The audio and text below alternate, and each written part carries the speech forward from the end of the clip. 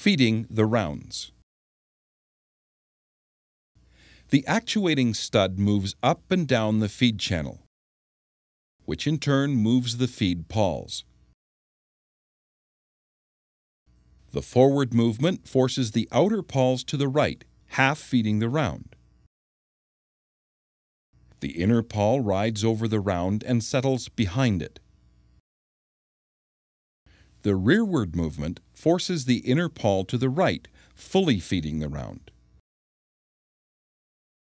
The outer pawls ride over the next round and settle behind it.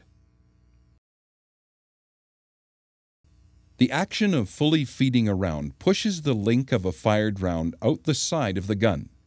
The last link in a belt cannot be pushed out and is cleared during the unloading.